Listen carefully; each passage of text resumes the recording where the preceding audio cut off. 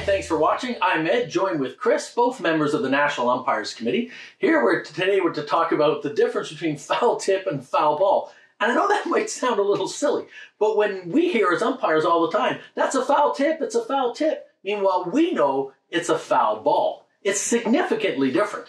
Yeah, and it's not just wording in that case. It's actually really important to understand the difference. So a foul tip is when a ball goes off of the bat, sharp and direct to the catcher's glove.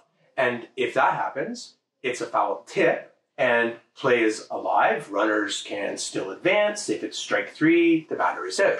Versus on a foul ball, which is anything other than sharp and direct, then we all know on a foul ball that we call time, plays dead, runners return. Exactly. So when you think that through as umpires, we see off the bat, off the chest or face, into the glove. And everyone's yelling, he's out, she's out, that's a foul tip. But if you listen to what Chris said a few minutes ago, off the bat, directly, sharply, into the glove.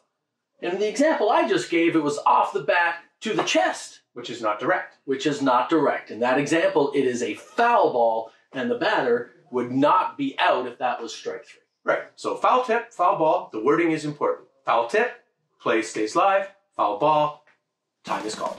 Thanks for watching, and check out our future rule busting videos.